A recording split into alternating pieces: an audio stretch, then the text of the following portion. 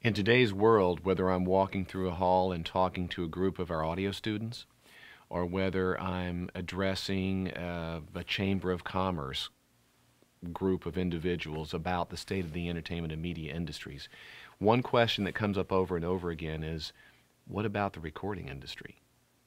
You know, what about the demise and the disillusionment of the recording industry, and what does that mean?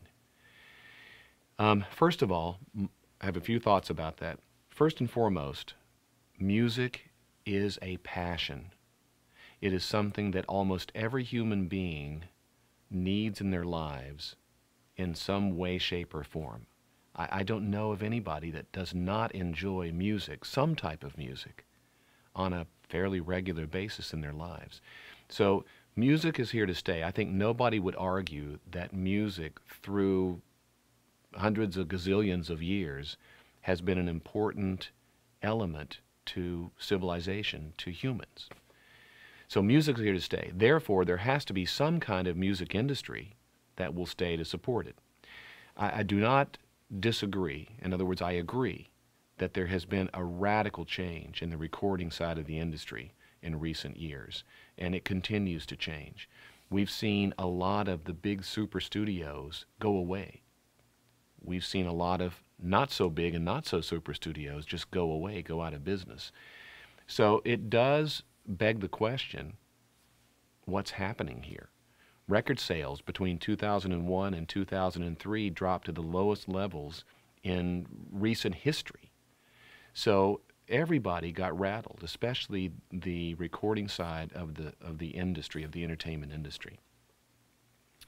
My thought about that is, the industry is shifting and changing. It's not dying and it's not going away.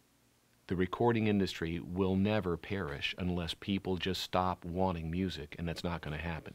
However, the way the business operates is changing and will continue to change. For example, in yesteryear, several huge record companies held the purse strings and the power of the artists who became a 10 million selling artist and who didn't, who got a chance at the brass ring, right? A few powerful entities held that at hand, or in their hands.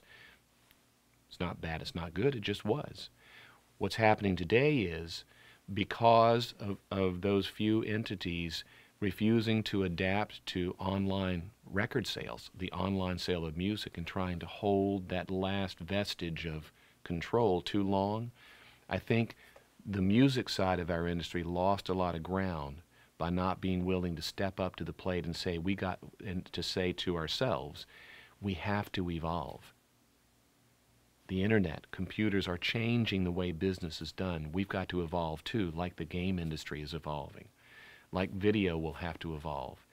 So nowadays, as we all know, with the onset of iTunes and with the onset of so many other bona fide distribution channels for music, whereby people don't have to pirate or steal music in order to get it through the internet, because now the record labels are releasing and signing over and allowing the licensing of their music to be sold. The dip in revenue has changed. According to PricewaterhouseCoopers, we're going to see the music side of our industry increase by $2.4 billion in sales over the next, what is 2008, next 2 years. 2.4 billion in increase is what's projected. So the bottom happened 01 to 03. The industry, the music side of our industry, like all the elements of entertainment, are on the rise again, is on the rise again now. And so I think better days are ahead. What doesn't change, though, is that the way we go about being a record company, distributing our music, getting a record deal, who's buying it, has become fragmented. So if you think about it, it's woe is me if you're trying to be a Bruce Springsteen and sell 10 million albums a pop, because I don't think that opportunity exists very many places anymore, if at all. But the other side of that coin is, if you're a recording artist, the playing field is leveled a bit now. Everybody, depending on how creative you are, has a shot at getting your name out there. And you probably won't sell 10 million records, but you can become an entity as a band, as a musician, as a product, if you will, on a playing field where there aren't massive hurdles to overcome. Today you see artists doing things like, okay, I'm a musician, I write music. How do I get my music out there? I'm going to look for a commercial. I'm going to take my original music and I've got to find a commercial to see if I can get a placement. I have to get my name known in other areas of the industry outside of a CD store where you go buy a record.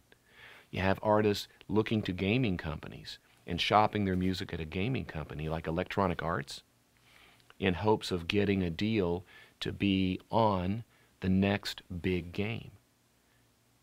And where you may not get signed with a $1.7 million advance on your first record today, you may get signed with a $30,000 advance on doing music for a new game. So it's a different world. The money stacks are smaller and spread out further, but my premise, which I hold high in the flag I wave, is that this industry is strong, resilient, and the music industry will be here today, tomorrow, and for as long as people are around, and it's going to get better. Even PricewaterhouseCoopers says it is.